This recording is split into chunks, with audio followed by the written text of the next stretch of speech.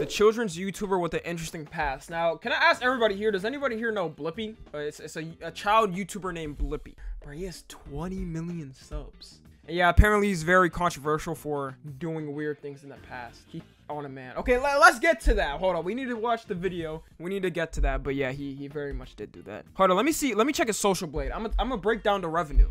Peep this real quick. He's getting 117 million views in a month. Okay. I'm telling y'all, and since he's a kid YouTuber, he's making minimum a month, $1 million. I swear to you. I think these are less accurate. I think he's making more, way more than that.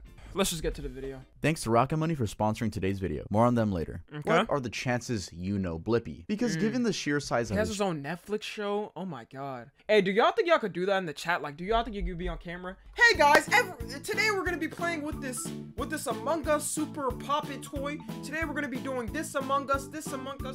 Man, I damn near want to end it. But at the same time, for money, for like $1 million a month, y'all ain't yes for the bag. I'm about to say, no, I deadass will come on camera like that. I'm selling my soul.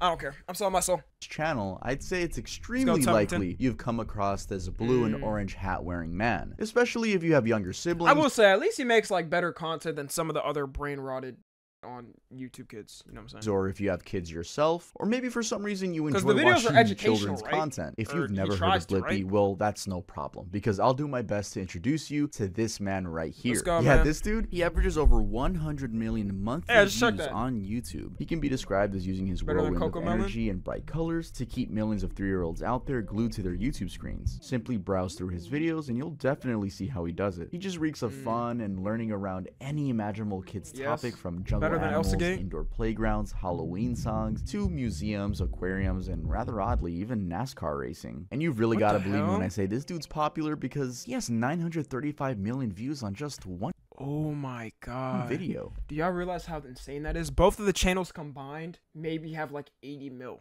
total. Total, maybe. And I'm saying a big maybe. This is music video numbers. It's like when we checked Ryan's Toys reviews. He has a video with like 2.1 billion. And in classic kids fashion, it's about an obscure, I guess not that obscure topic. It's jungle animals. Kids really rule the internet, don't they? Anyway, we'll come back to his success later in the video. What I want to focus on this video is the disgusting past of everyone's best friend, Blippi, who's actually gone through some great lengths to keep his past hidden. It actually has come as a surprise to many that Blippi, real name Stephen John, hasn't always been the child's hero we see today. Before setting off to start the Blippi YouTube channel back in 2014 and becoming the huge success he is, Stephen John, who by the way changed his legal name from Stephen J. Grossman, had a much different life in Los Angeles. He was a filmmaker and created content that, let's just say, was not family. Oh, filmmaker? You know, if they call anybody a filmmaker or content creator, like, that's why I can't call myself a content creator. People meet me.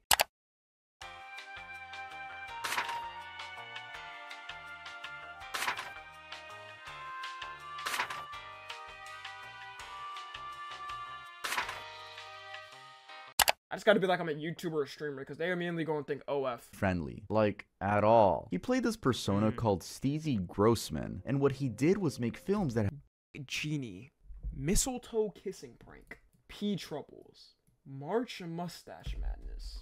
What are these titles, man? Blipster. They done caught you, man. They done caught you. I don't know much about you, but I'm gonna let it play. have been termed low budget and low brow, with titles like Turd Boy and The Underwear Man. One of the things I'm talking about is his R-rated twist on the Harlem Shake meme. The Harlem Shake poop video. Oh, that's why I know about him. That's the only thing I know about. I hope, please don't play the video. Do not play the Harlem Shake video. Please, I'm not trying to get banned. Do not play it.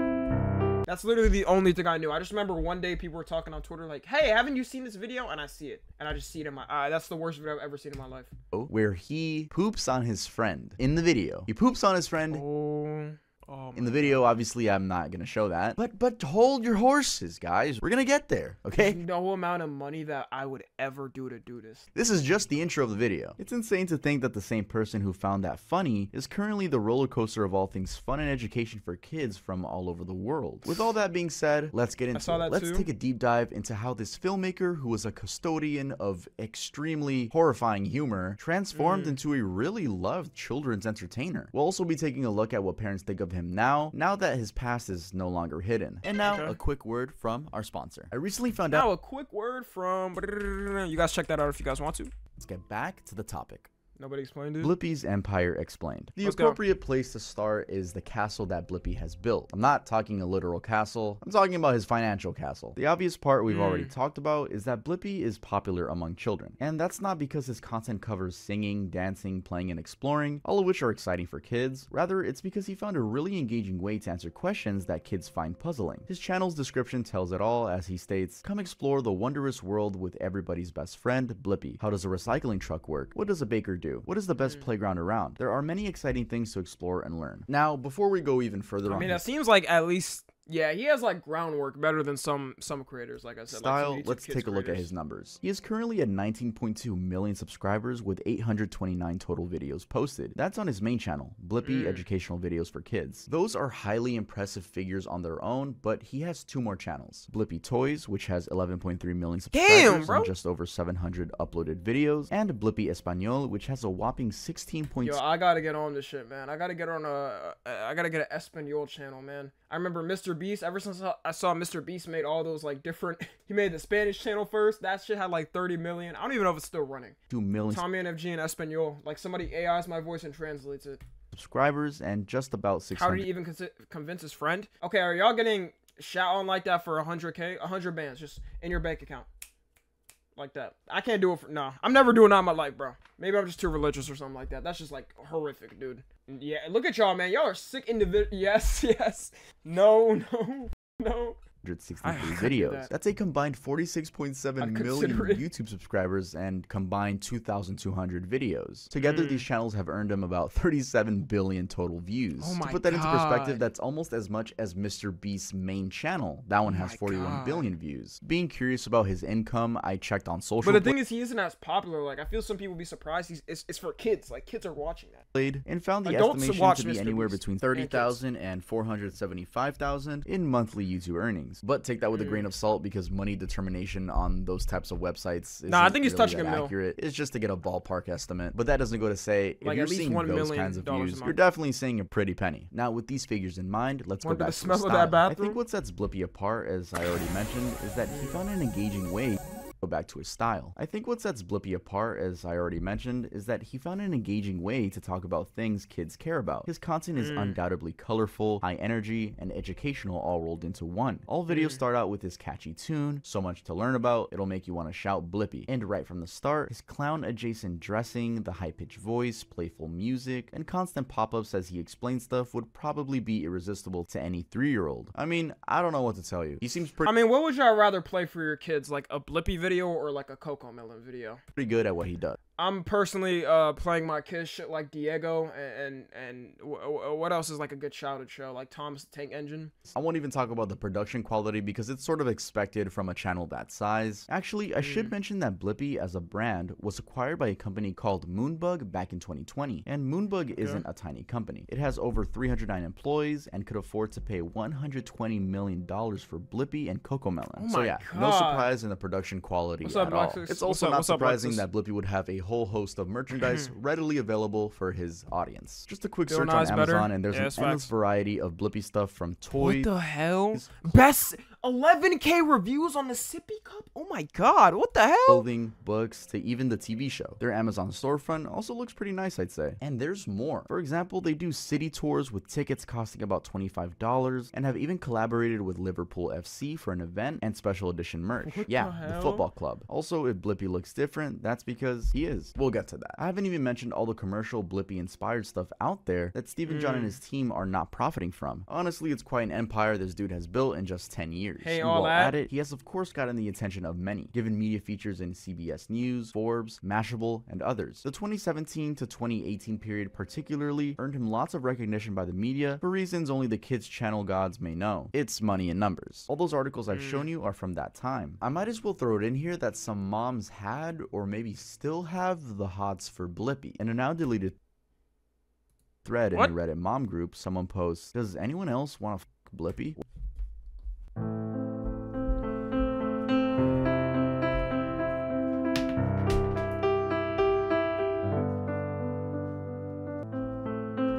Single moms, man, I'm telling you. single moms be so horny, man? Why they be so horny? What the hell? Nah, they there for that bag, 100%. Hey, man, posting that as a mom on Reddit. Imagine your child growing up and seeing that comment like 10 years later. Blippi got that risen him. Way to sexualize the thing your kids watch. Anyway, while browsing articles written about him, I found an interesting reason why he was able to start the Blippi channel so successfully. But before we get to that, let's switch gears and get into his really weird backstory. A weird backstory. Talk to me, man. Let me begin by reminding you that Stephen John changed his legal name from Stephen J. Grossman. It's therefore very likely that anyone who knows him as Stephen John wouldn't be able to recognize him. That's a terrible last name, by the way. Terrible choice by his parents. From his Steezy Grossman persona. It's no wonder that BuzzFeed put it this way. While some may have seen Blippi throw the first pitch at a 2018 oh my god, his last name's legit Grossman. Come on. Arizona Diamondbacks game, they've almost certainly never heard of Steezy Grossman. So first, let's clear the question. Why was Steven making films? Turns out he went to UCLA Extension to study cinematography and film production, and so he was right within his alley with the acting and filming stuff. The problem is, with his Steezy Grossman persona, he chose a rather odd route and adult-rated route to take. He was a turd boy. You heard that right, a turd boy. In a fake trailer for a film called Turd Boy, Steezy plays a role that is hard to describe, not because of its complexity.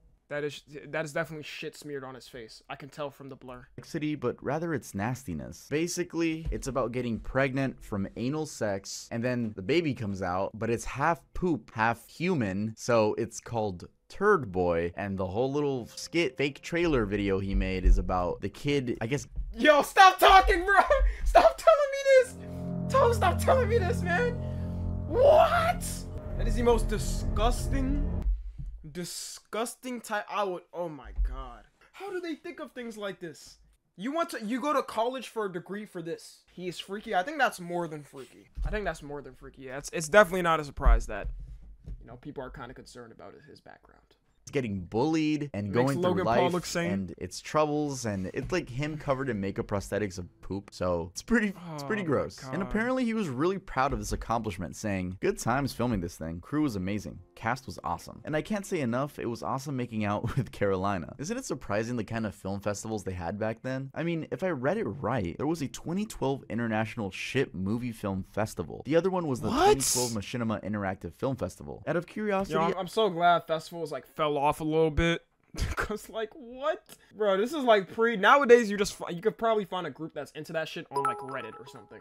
I actually tried to find out what the International Ship Movie Film Festival was all about, and I found this interesting set of regulations where, among other things, they required submissions to be odd. For example, they say, the art of, quote, bad on purpose, end quote, is exciting to us. And think outside the box. We like weird, zany, and insane shit. Anyway, going back to Steezy, a quick search on the Internet Archive will show you that these roles were nothing new to him. For instance, I found that he also did P Troubles, Dick Genie, and Underwear Man. So yeah, pretty strong choice of content, definitely leaning more towards the NSFW. This is like something South Park would do animated though, not in real life. Side. Unsurprisingly though, that turd theme would later feature in his other shenanigans, such as the Harlem Shake Poop. The Harlem Shake Poop. Alright, so before we talk about his twist on the Harlem Shake, let's talk about the Harlem Shake. That is, if you somehow didn't hear about it in 2012, I don't know. Some of you born in 2012, I have no idea. Basically, do kids not know the Harlem Shake? Damn. Dance that. Nah, in 5 years, I'm gonna say it. Oh my god, remember the Harlem Shake? I know there's gonna be like some kid that doesn't know it. Came from a song. But we're gonna take a closer look at it just to really show you how far Steven went with this thing. So as already mentioned, the whole thing was originated from a song, a track titled Harlem Shake by American DJ and producer Bauer. This heavy bass instrumental track, though released in 2012, later grew wildly popular, and it sparked the dance series in 2013. Not to say that the dance didn't exist before, but it was definitely. Bro, it's crazy because Filthy Frank made the Harlem Shake. People don't even know that.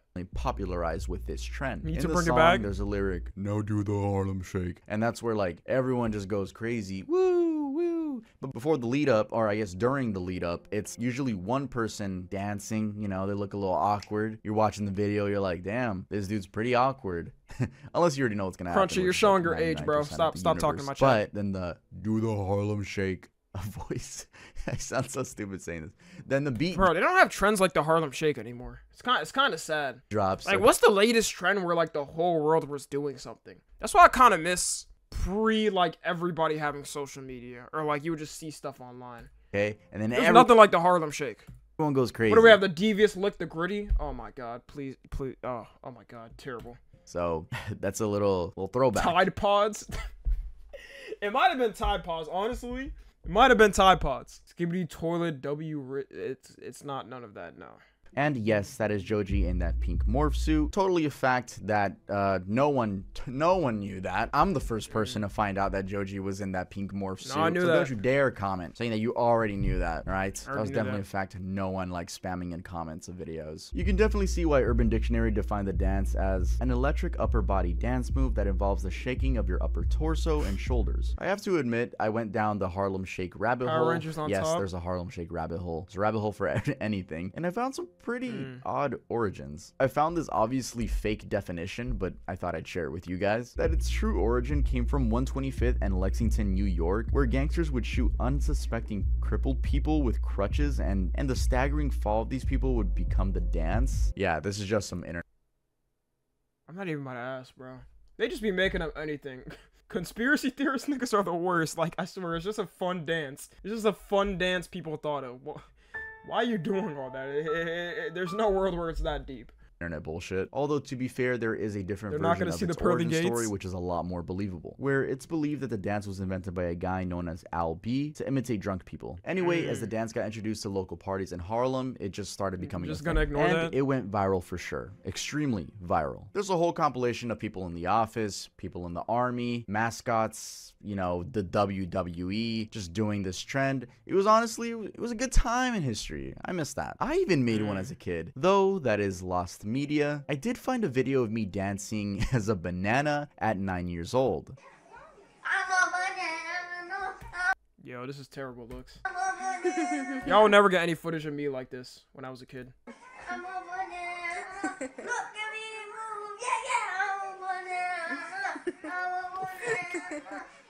Remember that? Nah, we all had cringy videos like this though, as a kid.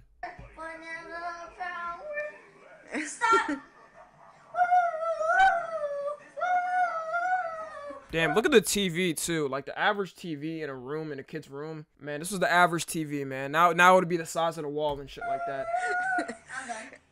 All right, I don't know how to transition to the next topic, but did. let's get to the next section. Now, going back to our guy Steven, he decided he wanted to be a part of this trend, but in a very unique way. He called his version the Harlem Shake poop, and because I can't show the video, I'll try my best to describe it without getting demonetized. So the scene is set in a normal bathroom. He's sitting on the toilet with his pants try it out. Oh my god. down to his ankles, and he's wearing a cycling helmet and some goggles. And you know, the song is building up, the classic Harlem Shake build up, and he's dancing. There's no one else in the toilet with him or in the room, the bathroom. Flashbacks, and then it's like, I don't want to know. Shake. And extremely gross warning here. He then diarrheas onto his friend who's laying upside down on the ground. It's like a missile of brown. So definitely not showing that, but it's a real. It looks exactly like that in the video too. Oh my god. Real video. I watched it, and it is Blippi. It's our boy Blippi, you know, pre-blip. That's terrible. God. Yep, morbid documentaries, guys. This is what we do here. Oh, did I mention that his friend was also butt naked?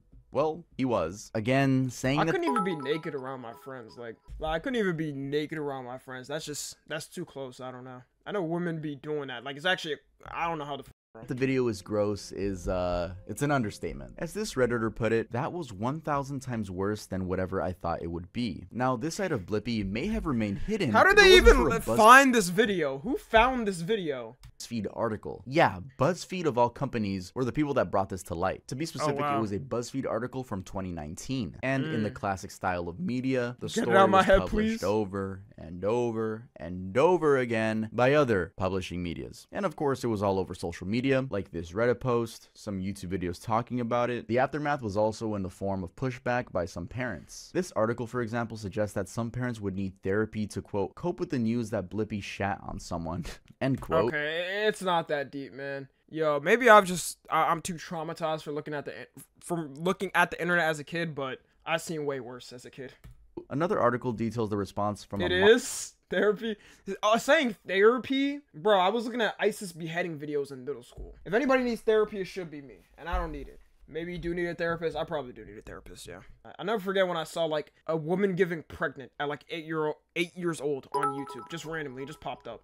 Mom of 2 in Virginia who said, "This kind of changes the game for me as far as letting my kids watch his videos. It just feels weird to know that he participated in these disgusting acts and has now shifted his focus to working with children. We wouldn't let a teacher with that background work with kids. Why would a child entertainer be any different? Using copyright laws to hide the dark past." So again, just so we're on the same page here, in 2019, BuzzFeed revealed his past. And what did Blippi do? Well, he and/or his team filed a DMCA copyright infringement claim against BuzzFeed to not publish the video anywhere. And a DMCA claim, I mean, shit, I probably would have done the same thing. for anyone who might not know, allows a person, the copyright holder, to get someone else, like a website, to take down user-uploaded material that belongs to the copyright holder. So in our case, Steven was the owner of the Harlem Shake poop video and used the copyright law to get BuzzFeed to not publish the video anywhere. It also turns out that he didn't only send a legal notice of infringement to BuzzFeed, he also sent it to Google after a Russian website hosted it and Google indexed it. A Vice article also clarifies that in an interview, Blippi's the only man to take down Google. How did he do it? that it wasn't the BuzzFeed report that prompted his response. Rather, he had already been doing that for copyrighted? years whenever it popped is. up somewhere online. He specifically said, "It wasn't BuzzFeed's reporting that led me to try to get the video taken down. I've been doing that for years, pretty much whenever and wherever I find it up somewhere." He also came after the Vice people a little bit, saying, "Filing a takedown notice hardly qualifies as going to, quote, extreme lengths." I don't know, man. I think it's pretty extreme. A little bit extreme. I don't know if you think that, Blippi. Poop man. I'm gonna call you Poop man for the rest of the video, and I'm not. Now, winding back a bit to the DMCA part, you can see that on the takedown request sent to Google, the original HarlemShakePoop.com. They made a whole website for the video. URL is specified as HarlemShakePoop.com. Why is that important to know? Well, I want you to get a sense of how committed Blippi was to going viral. Having a dedicated website means that Blippi wanted people to visit it. More on that later. Anyway, thanks to the unforgetting nature of the internet, you can actually look it up. I'm not encouraging you to do. I'm okay. And if you look it up, and you know what I'm saying, just know that I warned you, and Tuvington right here has warned people as well. Don't look it up. But you can look that up on Google, and search it up on accident help. It's already over for you. Pops up right there on the Internet Archive. Again, I'm not recommending that. No, don't do that. That was just an educational statement. This is an educational video, guys. So, YouTube reviewer, if you're watching this is an educational video about a weird topic. Omni-Man could get the shit out of me. After all this information came out, well, Blippi responded. So let's get to what he said. Blippi's apology and transformation. Let's actually start with his response to the BuzzFeed article, because that's where most of the information about the poop saga comes from. In a statement to BuzzFeed, he said, "At the time, I thought this sort of thing was funny, but really it was stupid and tasteless, and I regret having ever..." Funny? What is funny about that? What is funny about that? Done it. He also said, "I've grown up a lot since then, and I trust people will see me as the person I am now, not the idiot I was back then." That response has two things that it communicates strongly. One is that he obviously regrets his past, and two, he's alluding to the fact that he's changed as a person. However, like a shadow... I'm not even saying like he didn't change or whatever. I'm not saying he can't be a child YouTuber. Bro, what was funny about that? Society's fallen. His past keeps lingering, and there's no real way to shake it off. In fact, a good way to perceive this is to think of what our community now insinuated. Should John's checkered history determine the fate of his beloved character Blippi? In other words, should bad history mean that a person can never change? This is a topic that we've actually talked about in my YouTubers that ruin their lives video, specifically the Shane Dawson part, because these are people that have done really horrible things. Blippi was just disgusting. I don't think he hurt anyone. But believing in growth, you know, if you want to believe in that someone... Y'all think he should be, he shouldn't be a child YouTuber because of this? Or should he? No, Shane Dawson is actually, like, that dude is actually low-key, high-key EDP. Like, no joke. Similar. Has grown. That's... I mean, if he does hate what he did and moved on, he deserves a second chance. That's what I'm saying, like... I don't really care, to be honest. But all I know is those kids that are watching him now, they're gonna see like 10 years in the future. I know they're gonna see that video. On you, but usually there is evidence. You know, if this dude hasn't done anything crazy in 10 years, it's more than likely that he's changed, but you know, we'll never know behind closed doors. Steven's lawyer actually put it as, it was a consensual, non-sexual poop joke. No one got hurt. It's not sexist or criminal or problematic. It's just pure jackass prank stupidity. Blippi also don't compare Jackass to that. Jackass they never did something like that. His past. Again, he emphasized that he was regretful of having made the poop video or even finding that kind of entertainment funny. He said, although I thought stuff like the Harlem Shake poop video was funny when I was in my early 20s, these days I'm really embarrassed that I ever did anything as stupid and gross as that. He even took a jab at the journalistic standards of both Vice and BuzzFeed. He implied that Vice, and I've already mentioned this, was inaccurate for saying he went to extreme lengths to try to get the video taken down after the BuzzFeed article came out. He suggested that BuzzFeed's article was not, quote, a blockbuster investigative report, end quote, as Vice phrased it. And the sheer fact that Vice thought that was true was reflective of deteriorated journalistic standards. Basically, I think he was just trying to tell him that y'all hyped up this video of me pooping, and it's not worth the hype. But Blippi, let me tell you something, it is worth the hype. It is. In fact, that's very much interesting. Worth the hype. There are parents who are still on his side even after discovering his past. Our Community Now reported, for some parents, the apology is sincere, and the benefits of Blippi outweigh his past history. One parent, for instance, speaking to BuzzFeed, said, do I want my kid to go and give him a hug? Probably not, but I also don't want to deprive my kid of his... Oh, yeah, no. Yo, I had a kid that was watching Blippi, and then Blippi came like, come on and give Blippi a hug! Give Blippi a hug! The f away, bro. I'm sorry that man is gonna smack the f up and beat up. Nobody, I would never forget that image if I was a parent at a kid that was watching Blippi. No. I also don't want to deprive my kid of his construction videos that have actually really helped boost his language skills. I just might not watch that chocolate factory video again. I don't know exactly which video she's referring to, but I'm willing to bet it's this one. Anyway, the point is that even after... What the hell? Some parents discover his past, they're not going to go through the effort to cancel him, and this is obviously kind of true given his growth in the past couple of years. At the time that BuzzFeed published our article, the channel was at about 3.6 million YouTube subscribers, and that number has now grown to 19.2 million, and his other channels have also experienced a similar trend. There's a chance growth means people love him, right? Viral strategy using past skills. Now, while that poop stuff is a major controversy, that isn't the only thing that puts people off when it comes to Blippi. For example, there's an entire Reddit thread framing him as just a guy after money with no care for the children he's supposed to be entertaining. The thread, which I mean, to be fair, that's most YouTube kids creators. Like, you're not about to sit on videos every day like, hey guys, today we're gonna be playing with this Among Us plushie over here. Among Us. Not about to be doing that without money in mind, you know. Could be just I will be doing that. Fair mentions that Blippi seems obsessed with brand growth given how he's always emphasizing the kids to spell out his name and search it online, sort of drilling his brand into their young minds. But if you want to watch more of my videos, all you have to do is search for my name. Will you spell my name with me? Ready?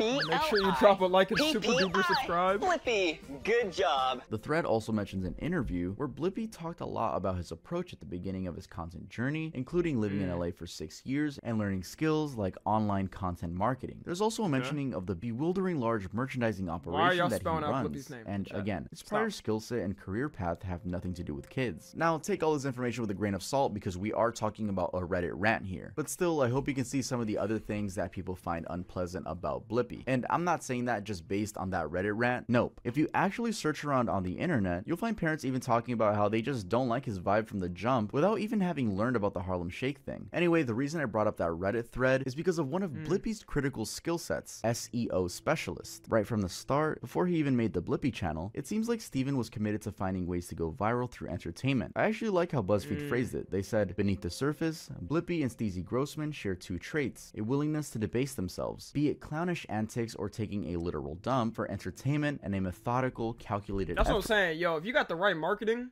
to use social media, you could basically do anything. Do anybody here that wants to become a creator? I mean, unless you pay people. I'm pretty sure SEO is actually like paying people and its algorithms to reach as many eyeballs as possible. In short, he would go to any lengths to go viral. This ties in really well with him being an SEO specialist in his past. SEO means search engine optimization, and an SEO specialist is a job where a person essentially learns how a search engine like Google works in terms of ranking content, and then tries to use that knowledge to rank their content high on search results. YouTube uses that same idea, except it's ranking YouTube videos. So Blippi, with such knowledge of ranking factors, almost had the secret sauce when it came to making viral content. As he explains in an interview, he gave the channel, quote, a good foundation of SEO. That is more so giving it a good foundation of SEO, and then from there creating more and more videos with a good foundation of SEO. Once he had that going, it was just a matter of spamming videos. Now, in case you're still lost of what I'm talking about here, think of it this way. For example, if kids are searching up Skibidi Toilet on YouTube, how would you get them to find you? Well, you make a video revolving around Skibidi Toilet. There's a chance That's what I just said. That's why all the Make Among Us, it's always like a trend with kid YouTubers. They'll make like a whatever's trending, an Among Us video. They still do that. They still do that, by the way. They do I guess a Blippi video, whatever. They just put shit in the thumbnail, and now it's Skibidi Toilet. So they're gonna be using Skibidi Toilet for the next like a year or two before it falls off. Appear in the search results. Lanky Box. Oh my god. I wish you guys never told me about that channel. They wouldn't click on a video, you know, my vlog, my trip to the mall. You gotta hop on trending topics. It's almost how I blew up. It's exactly how I blew up. You just hop on trending topics, but he did it in a crazy way in terms of kid trends, like very niche things. I don't know how else to describe that. You can do your own research on SEO, especially when it comes to children's content, but that's a different world. It's the same YouTube algorithm, but it's just a different world. Because I feel like kid trends just last for years. Like there are still kids watching Baby Shark videos, you know? The point here is that whether Baby Shark, that's your ticket to YouTube kingdom money. Whether it was poop videos or making content for children, he's a smart dude. Remember that even his Harlem Shake video had its own website, www.harlemshakepoop.com. And this was back in 2013 when websites weren't that easy to make. TechCrunch did actually publish an article showing just how much search traffic they made a whole website. I'm just really thinking, oh my god, the term Harlem Shake was getting at the time. Now, also worth mentioning is that with a background on SEO and online marketing, it's no wonder that Blippi could see an opportunity in the market and take it. One neat trick SEO specialists use is that if you search for a specific phrase and nothing of value comes up, that's a sign they can create content around that phrase and rank first on Google's platforms. That's exactly how Steven's channel started. He says, my 2-year-old nephew wanted to watch tractor videos online, but all we could find was, well, garbage. The videos certainly weren't educational. I wanted to bring positive emotions and experiences to the act of learning. I wanted to share my curiosity with others. I wanted to make videos my nephew would be both. Baby Shark music video made a Nickelodeon show out of it. That's what I'm saying. Baby Shark is a monopoly. You get anything trending. If you're like that Skibidi Toilet dude, I really think y'all don't understand. He's making like 3-4 mil a month. Entertained and educated by. His bet on children's content was also based on the lack of good content on YouTube. But yeah, he like explains that most you of market, the good you got the content market. Then was just on cable. Free content was not good. And he gives the example of tractor videos that had nothing other than just tractors with background music. Pre-2014 era YouTube wasn't much of a career for many people. Damn, hold on, let's see this real quick. Top YouTubers of 2014: PewDiePie, Vanoss Gaming. Who else do I recognize? Watch Mojo, Smosh, Good Mythical Morning, Markiplier, Stampy Cat, Fusi2, One Direction. What the hell? Damn, this was peak. Good times. There were a few lucky ones that a lot of us watched, but that was it. So it was obvious that because people saw it as a fun platform, they didn't put too much thought into the production quality of their content. Times were just different. Music videos were leading in views, for instance. Like this now Mr. Beast can get more views than a mainstream artist on a couple of videos. Hashtag not my Blippi. Now let's wrap this up by highlighting some of the recent, or maybe not so recent, drama facing the Blippi brand. Got more allegations? There's not much to it other than the addition of a new Blippi actor. But this has come with resistance from many parents. The new guy, Clayton Grimm, says he ended up in the position because he'd been hired to play Blippi in Blippi the Musical after auditioning 4 times. Yeah, there's also a musical. This was back in 2019. Steven had apparently decided to look for what is he about to do on the musical? In Blippi so he could make more videos. Out of necessity, Grimm went from playing the musical. This is kind of like doing too much at this point. To being flown to LA to make. It's like how Shaq and like Snoop Dogg are in every ad.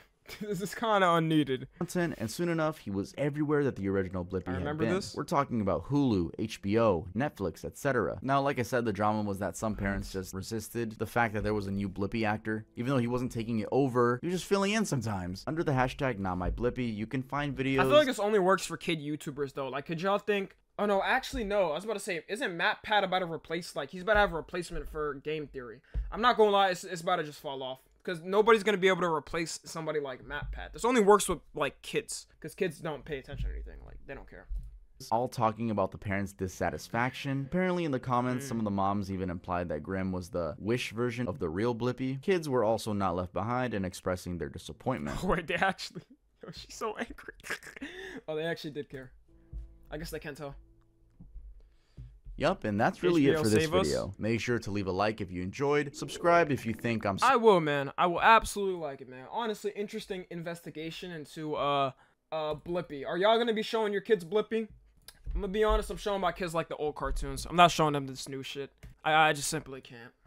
No, sadly, no. Yeah, I'm gonna be showing them some, I don't know, something better, like some Sid the Science Kid or something different. But yeah, if you're watching this on the tube, join the Discord.